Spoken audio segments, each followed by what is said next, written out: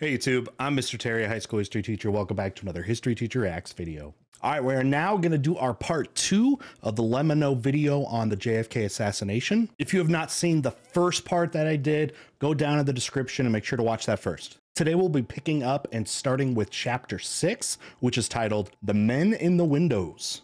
All right, we were starting to unfold some conspiracies, or at least start to analyze them. And you know I'm ready to get back into conspiracy mode. All right, original video. So the original video I'm covering here is down below. Make sure you're supporting Lemmino. If you like the style and this depth, got a bunch of other great videos. All right, let's get back to it. There we go. The men in the windows. More than one. I mean, there were some onlookers from the As previously mentioned, Arnold Roland spotted a white man with a rifle in the westernmost window on the 6th floor about 12:15. But as late as 5 minutes before the shooting, Arnold observed an elderly black man leaning out the easternmost window on the same floor. He might have confused the 6th floor with the 5th, where two shooters? Bonnie Williams and Harold Norman did indeed lean out the windows. In fact, they were the only black employees known to have watched the motorcade from a floor above the 1st. Except they could hardly be described as elderly. Yeah. But then, take a listen to this. It might be dark in there anyways. Describe with as much Anyone might look like particularity that. as you can what that man looked like. It seemed to me an elderly black man. That is about all. I didn't pay very much attention to him. This that doesn't question look was like then Oswald repeated either. to Arnold a few minutes later, at which point his answer had dramatically changed. He was very thin, an elderly gentleman, bald or practically bald. Very thin hair if he wasn't bald. Had on a plaid shirt. I think it was red and green. Did he Very say bright though color. That is why I remember it. He's describing somebody with a Give us an gun? estimate as to age? 50, possibly 55 or 60. Can you give us an estimate as to height? 5'8", 5'10", in that neighborhood. He was very slender, very thin. Can you give us a more definite description as to complexion? Very dark or fairly dark. Not real dark compared to some black men, but fairly dark. Seemed like his face was either, I can't recall detail, but it was either very wrinkled or marked in some way. So, See, I'm trying to think though, like, is he talking? I forgot, because again, I was watching the other part, it was yesterday. But was he describing what he saw after the shot had been fired? Because even from that, like, I can't imagine you could get a real good description of anybody from there. They're in a room, in a building, far away, and this is after a shot would have been fired. In the building, it's going to be, shaded and stuff like that. I don't know how you could be like, oh, the guy is 55 to 60 and could ever get a height. Because if you're standing in the window, I mean, you don't get a frame of reference. It could be sitting down. I feel like this couldn't be like a very good description. And of course, especially if it was from before. If it was before the shot, it's like you're not taking in those kind of characteristics, committing those kind of things to memory. in the span of a few minutes, Arnold went from "I didn't pay very much attention" to describing the man's complexion, hair, clothing, age, height, build, and even the blemishes on his face. Yeah, that's kind of what I'm saying. Sometimes some people are prone to exaggerate more than others, and without in any way meaning to take away from the testimony of your husband as to what he saw in the building at the time. Just from your general experience, do you feel you can rely on everything that your husband says? Right. I don't feel that I can rely on everything anybody says. Well, this is really an unfair question for me to ask any wife about her husband, and I am not asking it very correctly. Nothing. We're in the Matrix. My husband is prone to exaggerate. Does that answer it? I think it does. Is there anything else you want to add to that, or not? Usually, his exaggerations are not concerned with anything other than himself. They're usually to boost his ego. They usually say that he is really smarter than he is, or he's a better salesman than he is. She hates her husband. She hates him. As leading as that line of questioning was, Barbara was not alone in doubting her husband's credibility. Officials at two separate high schools attended by Arnold explicitly warned authorities not to trust everything he says. He was characterized as someone who would not hesitate to fabricate a story and not tell the truth regarding any matter. To get attention. Just Indeed, people that want lied attention. or exaggerated on multiple occasions when he testified. Yeah. Another witness who claimed to have seen a gunman in the book depository That was funny. Hey, by the way, remember, those aren't the real audio files. They said in the beginning that these, were paid voice actors. So if you're trying to get like a full, I don't know, like idea of these people. Carol and Walter. Shortly before the arrival of the motorcade, Walter had seen a man with blonde or light brown hair in one of these windows on the 4th or 5th floor. she explicitly ruled out the sixth. It should be noted, however, that during the shooting, this window was closed with the blinds down, while this one, as you already know, was occupied by Bonnie Williams and Harold Norman. In any case, the light-haired man seen by Walter was holding a machine gun, and standing beside him was another man wearing a brown suit. Much like Arnold Rowland, Walter assumed the gunman was a presidential guard and refrained from telling the police. In fact, there's no evidence she told anyone of what she'd seen, not even the colleague with whom she watched the motorcade. In Walter's defense, 2 other witnesses recalled seeing a man with light or light brown hair on the 5th or 6th floor, except they never saw a weapon nor an accomplice. I mean, again, there was an audience there. The workers were hanging out there. Because it's a great view. I mean, arguments regarding the floors were at least in part due to the ground floor lacking visible windows. How do you know it was the 6th floor? 6th floor rather than the 5th floor? I went with the FBI and I showed them the window, and I didn't count the bottom floor. You mean the first time you gave a statement, you didn't count the bottom floor? That's right. Another source of confusion was the distinct visual difference between the 7th floor and the ones below. When you first glance at the building, you're thrown off a little as to the floors because there's a ridge. It almost looks like a structure added onto the top of the building, about 1 story above. So you have to recount. Not only that, but multiple witnesses described the 6th floor as the 2nd floor from the top. But in the chaos that ensued, it seems the tail end of that sentence was not always recorded. I wouldn't say it's the top floor, though.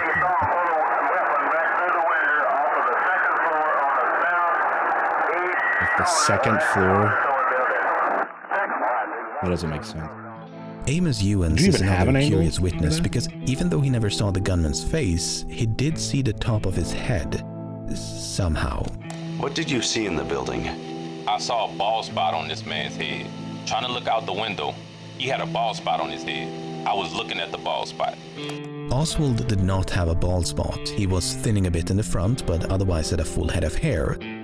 But the strength of Ewens' account is somewhat diminished by his inability to recall much of anything else. Could you tell whether he was a black gentleman or a white man? No, sir. Couldn't even tell that, but you have described that he had a bald spot in his head. Yes, sir. I could see the bald spot in his head. Now, could you tell what color hair he had? No, sir. Could you tell whether his hair was dark or light? No, sir.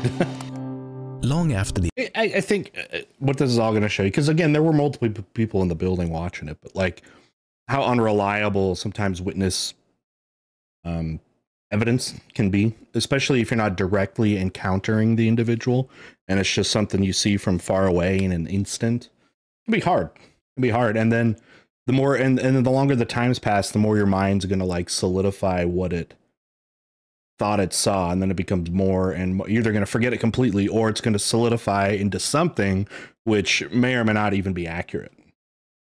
The assassination, 15 years to be precise, a journalist working for the Dallas Morning News tracked down a man named Johnny Powell. Powell had supposedly seen 2 men fiddling with a scope on a rifle in the sniper's nest. He described their complexion as darker than white, but that was about it. Once again, one has to wonder if he confused the gunmen with Jarman, Williams, and Norman on the floor below. The real shooter after out there. 15 years of silence, there's no telling how Powell's memory could have been distorted. A good example of such distortion is Richard Carr. A few minutes before the shooting, Carr had been standing roughly here when he spotted a man on the 7th floor of the book depository, all the way over here. Nope. The man was white and wore a hat, glasses, and sport coat. In the immediate aftermath of the shooting, Carr returned to ground level and caught sight of what he believed to be the same man now trotting south on Houston. He made a left turn right about here before being picked up by a station wagon. You know, with an event such as this too, there are some people that are going to love the attention and love the just like being able to be a part of it. You know, those kind of people that just, if something's going on, they want to be a part of it, like no matter what. And I wonder if that's happening with some of these people. They're like, hey, I'll act with conviction because then they'll give me attention. By 1969, however, Carr's story had notably changed. The man with a sport coat had now been standing on the 5th floor, not the 7th. After the shooting, Mr. Sportcoat had emerged from behind the book depository, accompanied by 2 other men. They too had been picked up by a separate station wagon before speeding away. It's unclear how Carr is supposed to have seen all of this, considering what he told the FBI back in '64. It's the getaway vehicle. Carr advised that from his location on the steel structure of the new courthouse building, it would have been impossible for him to observe the lower floors and entrance of the book depository, and that from his position he could only see the top floor and the roof. I mean, wouldn't all this been happening in moments of chaos too? Like the president just got shot. And people heard that stuff, and there's a ton of people there scattering around. It's so hard. It's like now we have video everywhere, and that helps, but not in '63. Defense, James Worrell had seen a man emerge from the rear entrance of the book depository about 3 minutes after the shooting. This man also wore a sport coat and headed south on Houston. Except the man seen by Carr was kind of stocky and wore a hat, while the man seen by Worrell had a slender build and was hatless. Besides, anyone connected with the shooting, leaving via the rear entrance, would surely have headed north, not towards the scene of the crime. As if that was not enough, 2 other witnesses, James Romack and George Rackley, stood roughly here for several minutes after the shooting. Both of them paid special attention to the rear entrance of the building. They're just standing there. Mr. Romack stated that from the time he heard the shots, he had looked toward the book depository and had, under his immediate observation, the loading dock and the back door. He stated he is positive that no one came out of this door or out of the loading dock doors. Could you see the back door of the Texas School Book Depository? Yes. Were you looking towards that direction? Yes, sir. About how long did you keep your eyes fixed over there? Oh, I would say 5 minutes anyhow, probably 10. I was looking up that way at all times. Did you see any people leave the Texas School Book Depository by way of the rear exit? No, sir. Did you see any people running north on Houston Street? No, sir. What was Oswald's exit? Unfortunately, conflicting accounts were not limited to the book depository. Among the hundreds of witnesses in the vicinity of Dealey Plaza, nothing was as disputed as the number and origin of the gunshots. Governor Conley was holding his stomach. And the shots were almost simultaneously, weren't they? Yes, sir. They were probably 10 seconds apart. Do you know the third shot? I didn't hear a third. I don't recall a third shot. There may have been. That boy ain't right. We hit. My family hit the ground, and I don't recall a third shot. I just couldn't. I'm not certain of that. I do know I heard 2 shots. Yeah, I heard 3. I know you heard 3. Well, yeah, I said to Jerry after the second shot, right? I said, "My God, those are gunshots." The official report, Warren report. All right, well, like after watching that that section 6, it doesn't seem anything came to light at all that like proves Oswald or disproves it. It's just a ton of conjecture and contrasting testimonies that way. So not much kind of there. Nothing quite tingling my hat right now. Conspiracy bones. Come on, I want something. No one knows exactly how many spectators were in or near Dealey Plaza at the time of the assassination. Well over 200 were at some point questioned by a combination of authorities, journalists, and others. Attempts have been made to consolidate the various accounts, and it's clear from all such attempts that the majority of witnesses heard 3 shots. What's a bit less clear is the source of the explosions. The gunman was either placed in the vicinity of the book depository, marked here in red, or an area west of the building, marked in green, known as the grassy knoll. All right, let's take a look at this real quick. So, attempts to assess direction of gunshots based on ear witness testimony. So, John McAdams, 112 witnesses. A lot of book depositories, so a lot kind of in the first one. The grassy knoll. So the grassy knoll, at least in one of them, got a grassy knoll, yeah. I mean, the thing is, too, there's buildings all around. There's going to be an echo there because there's other big buildings. To identify something that loud, which it would be, probably hard to quite hard to get direction of it, especially with so many people around. And again, so many things that can reflect off of. So I mean, it's varied for sure. This just brings on the whole grassy knoll thing. There was potentially a second shooter. Man, that would have taken some insane coordination because they just happen right within a couple seconds of each other. But as you can see from these pie charts, the assessment of ear witness testimony is highly susceptible to bias. It's a surprisingly subjective exercise that can lead to widely different results. Nevertheless, there were a substantial number of witnesses who pointed to the grassy knoll located roughly here, and many of them were scattered throughout the plaza. To give you some examples, August Campbell was standing near the front entrance of the book depository, yet believed the shots had come from the grassy knoll. Meanwhile, Marilyn Sitzman was standing on the grassy knoll, yet believed the shots had come from the book depository. Standing beside Campbell was a woman named Geraldine Reed, who believed the shots had come from the book depository. Standing by the curb in front of Sitzman was William Newman, who believed the shots had come from the grassy knoll.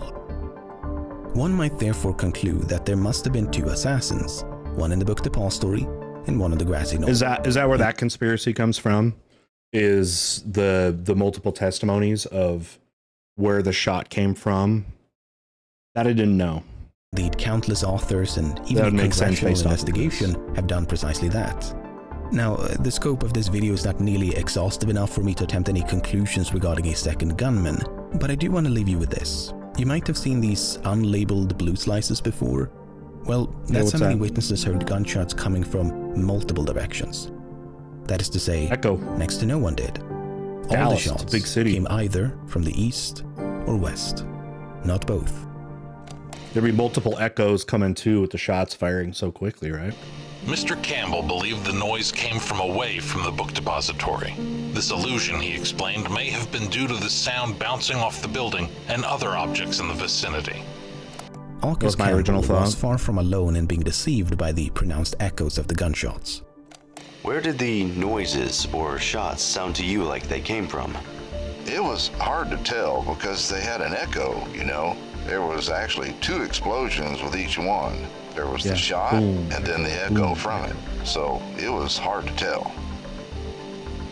There was too much reverberation. There was an echo which gave me a sound all over. And it was so high. In other words, that square is kind of, it had a sound all over.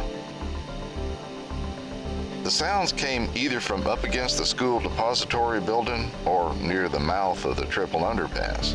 I had worked in this watchtower for some 10 or 12 years and was there during the time they were renovating the school depository building. And had noticed at that time the similarity of sounds occurring in either of those 2 locations. There's a reverberation which takes place from either location.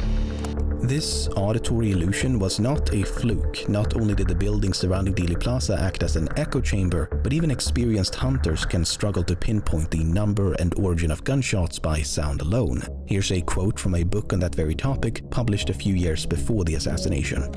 Little credence should be put in what anyone says about a shot or even the number of shots. These things coming upon a person suddenly are generally extremely inaccurately recorded in their memory. One of the authors asked one deer hunter last fall how many shots another hunter less than 100 yards away had fired. The answer was 5. Actually, only 2 shots were fired. Employees. That's something I noticed when like when I was taking deer hunting when I was a kid and stuff like that, is you go in a canyon, and deer hunting is often done when hills and stuff, and it echoes like crazy. It could sound like a bunch of shots. Depository were no less confused about the gunshots than the spectators outside. To give you some examples, on the first floor, Eddie Piper heard 3 shots that appeared to come from inside the building. On the third floor, Edna Case and Sandra Ellison heard nothing. Meanwhile, Stephen Wilson on the same floor heard 3 shots, came from the west. On the fourth floor, Elsie Dorman, multiple shots came from this building across the street. Victoria Adams, 3 shots from the west. Mary Hollis, 3 shots inside the building. But some employees not only heard the shots, but could literally feel the explosions shake the building. Could you tell where the shots were coming from? Yes, sir. They came from inside the building. How do you know that? Because the building vibrated from the result of the explosion coming in. Did you know they were shots at the time? Yes, sir. They sounded almost like cannon shots. They were so terrific. They're loud. Much like Geneva Hine on the second floor, Bonnie People Williams always underestimate how loud guns actually are. It sounded to Williams as though the shots had been fired from the floor above. His colleague, James Jarman, initially thought the shots had come from somewhere below, but then changed his mind and agreed with Williams. Harold Norman, meanwhile, heard far more than gunshots.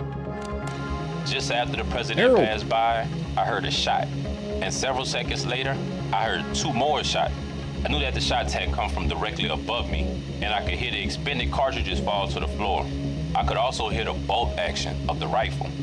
The explosions shook the building, and a piece of loose plaster or dirt was dislodged from the ledge above and struck Williams in the head. But I mean, meanwhile, spectators on the streets below could see them leaning out the windows, looking up at the 6th floor.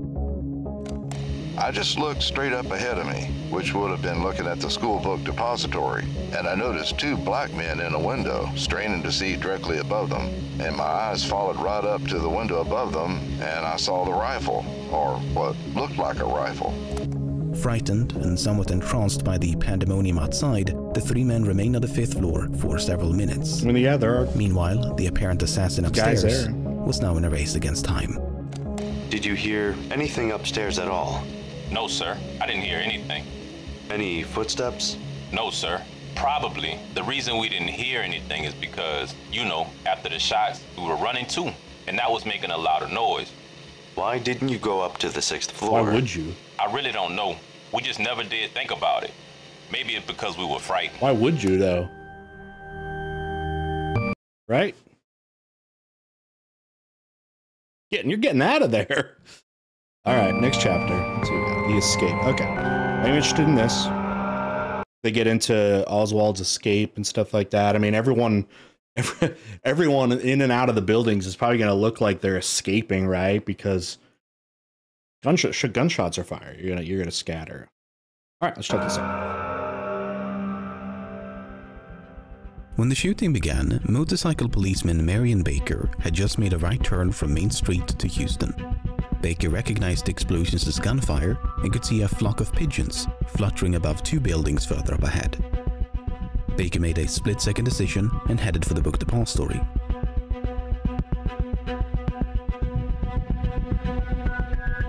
Once inside, he was greeted by Roy Truly. Truly directed Baker to the elevators, but neither was available. He pressed the button while shouting up the elevator shaft for someone upstairs to close the gate. No response. Instead, they began running up the stairs. The elevator won't work otherwise. Safety.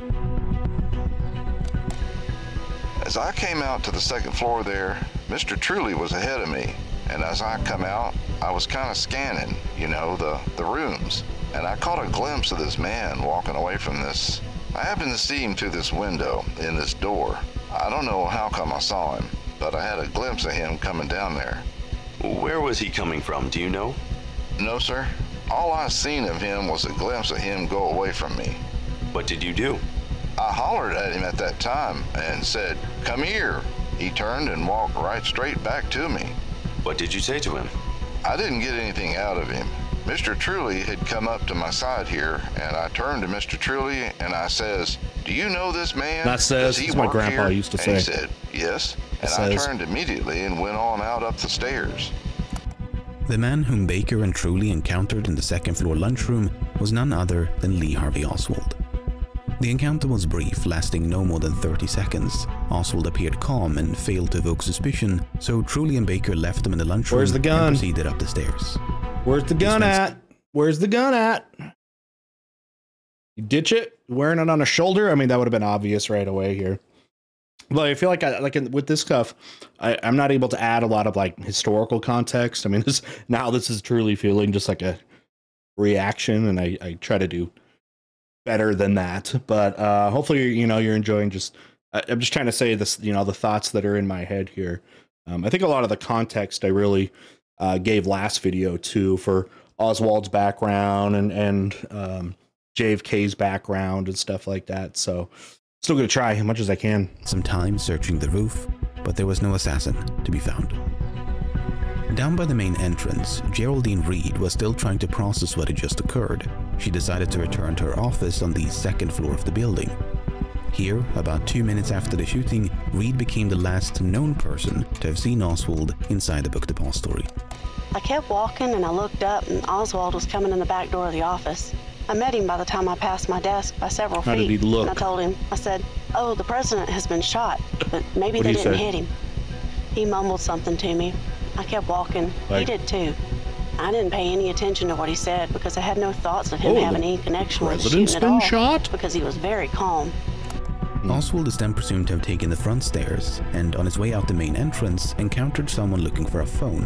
There are at least 2 candidates for who this person might have been, but Oswald seems to have pointed out the phone inside the building. I got a report that the president's been shot. I want to be the one to call it in. Before blending into the chaos outside. He was next observed boarding a bus a few blocks east of Elm. How do we know that?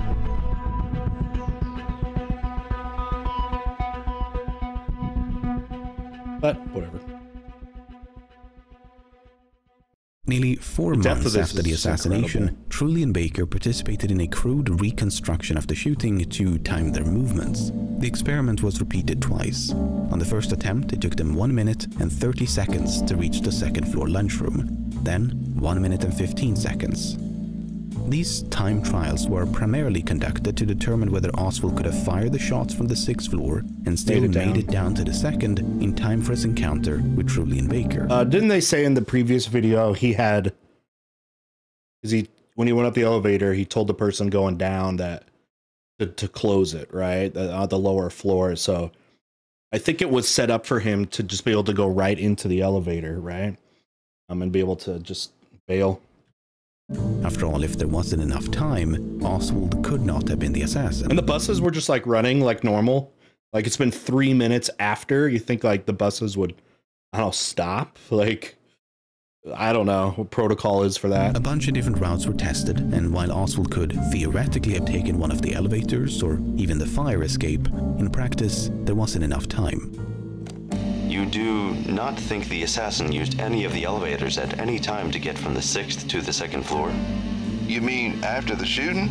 No, sir. He just could not, because those elevators, I saw myself, were both on the 5th floor. He sounds like Lucky. They were both even. From King of the Hill. The only other means of descent was the stairway. A stand-in for the gunman trotted down from the 6th floor to the 2nd in 1 minute and 18 seconds. Then, at a slightly faster pace, in 1 minute and 14 seconds. There was just enough time. Okay, so either way. It's therefore possible that Oswald stopped on the 2nd floor, perhaps upon hearing Truly shouting up the elevator shaft, and attempted to hide in the lunchroom mere seconds ahead of Truly and Baker's arrival. But it's not quite that simple, because Oswald was not the only person using the stairway to escape the building. He stopped. He tucked in the chairs. He hates that. The stairway. Okay, so any enlightening things coming out of that? I guess it seems like it was plausible that Oswald could be up there, up high in the building, and then make his way down. So, not tingling the hat yet. No tingle in there. I want it to. Come on. As previously mentioned, Victoria Adams watched the motorcade from an office on the 4th floor of the book depository. Within 30 seconds of the shooting, Adams ran down the stairs to the 1st floor, along with her colleague, Sandra Stiles. When you got to the bottom of the 1st floor, did you see anyone there as you entered the 1st floor from the stairway? Yes, sir.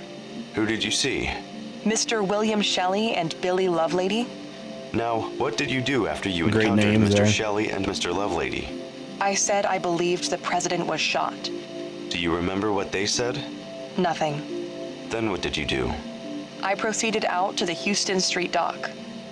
There are 2 significant problems with Adams' account. The first, when they eventually go to trial, I mean, I guess, whatever you call it. I mean, Oswald's not there and get that stuff. They had to have really flushed out all of these people, right? I mean, they're showing the quotes from the from investigations and stuff, but you'd think they'd be rigorous with these people. First being that she and Stiles supposedly left the 4th floor within 30 seconds of the shooting and then ran down the stairs to the 1st. This would place them in approximate sync with Oswald, descending from the 6th floor to the 2nd. Now, as you were running down the stairs, did you encounter anyone? Not during the actual running down the stairs, no, sir. Did you hear anyone using the stairs? No, sir. But okay, perhaps Oswald was a few flights above, and his footsteps were drowned out by their own. This would mean that Stiles and Adams left the 4th floor mere seconds ahead of Oswald's arrival, reached the ground floor mere seconds ahead of Roy Truly and Marion Baker's ascent, before encountering William Shelley and Billy Lovelady right about here.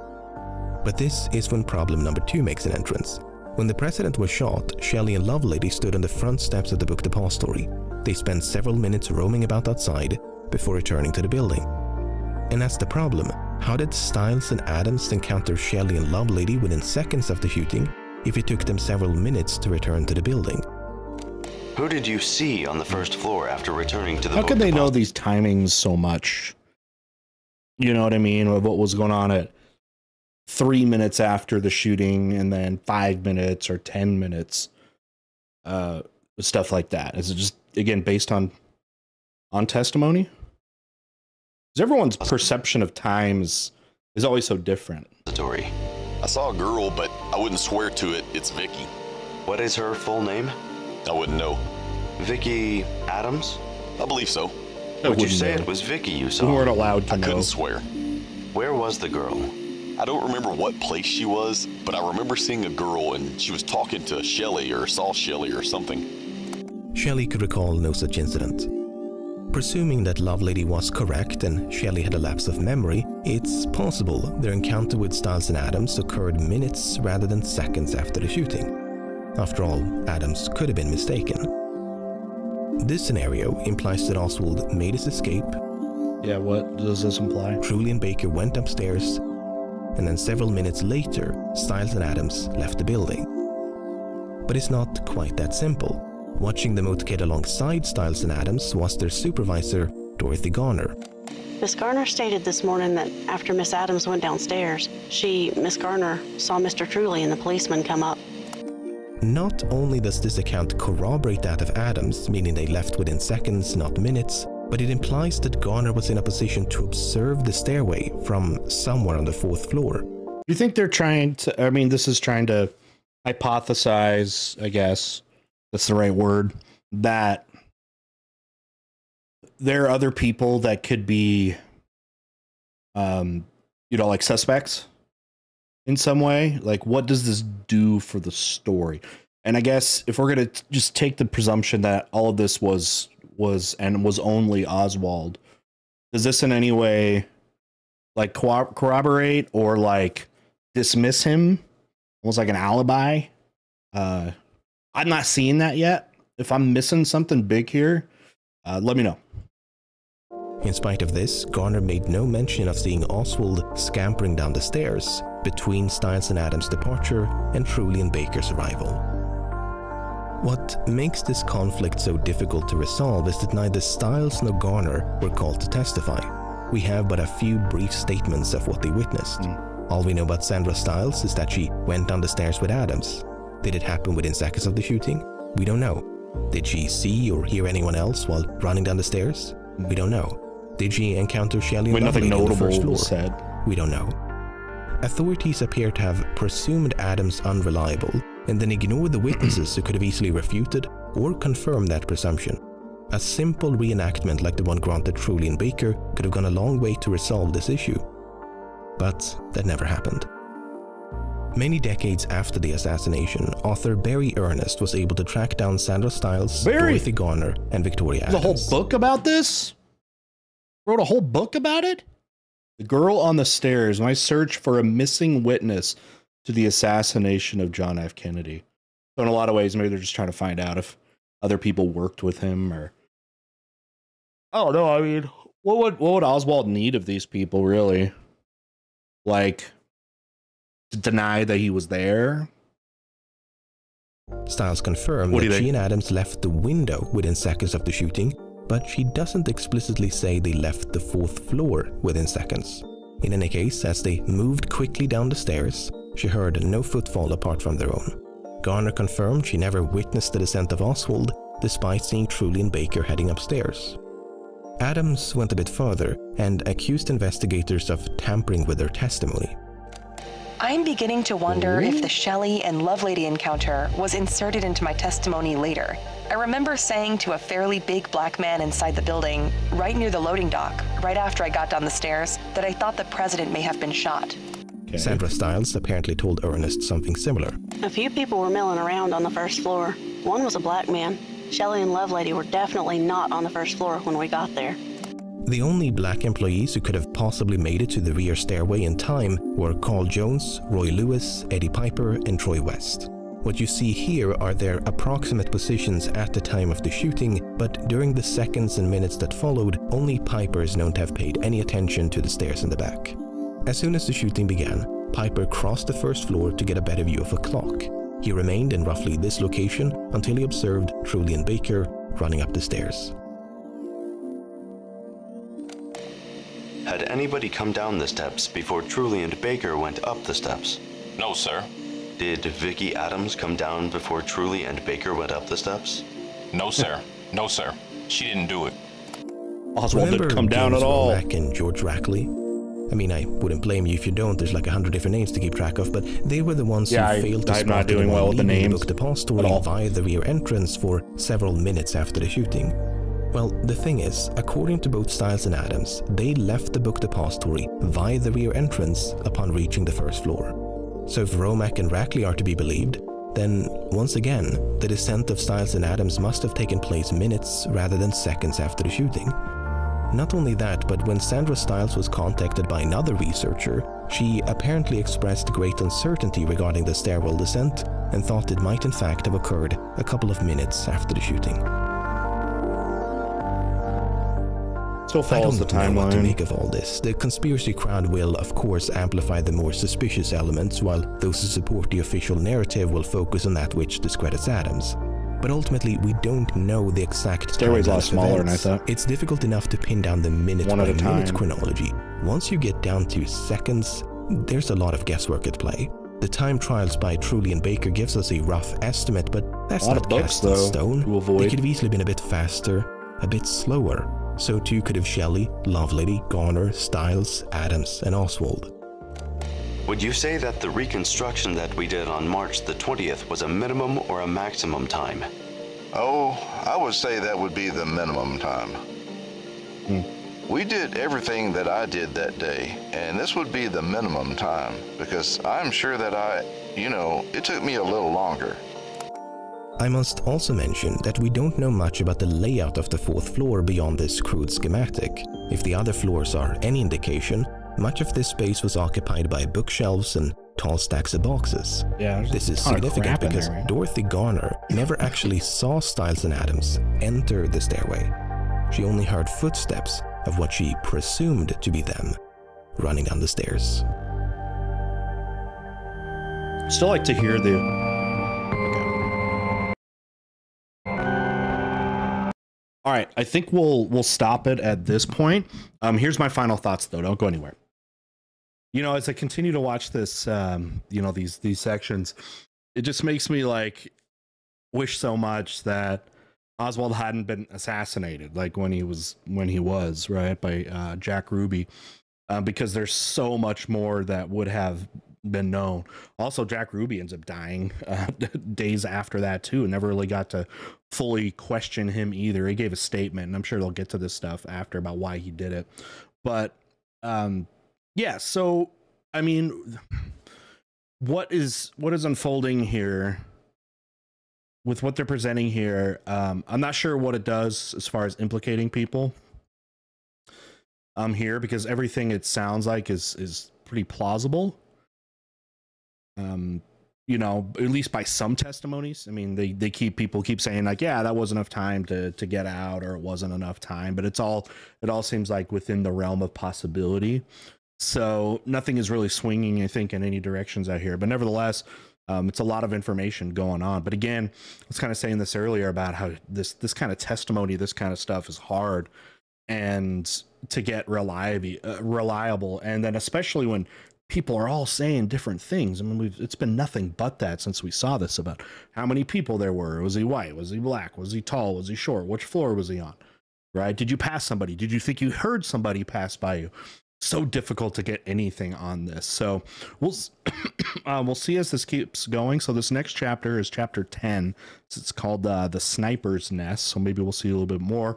Obviously, we're going to know about things like the gun, if the gun was found, are there shells, are there again the angles and all that stuff. So I think that will start to be really, really interesting, especially when trying to pinpoint the location of the shot and the potential of other shooters or something like that. So I think this will hopefully this will keep getting interesting here. So we are past the halfway point now.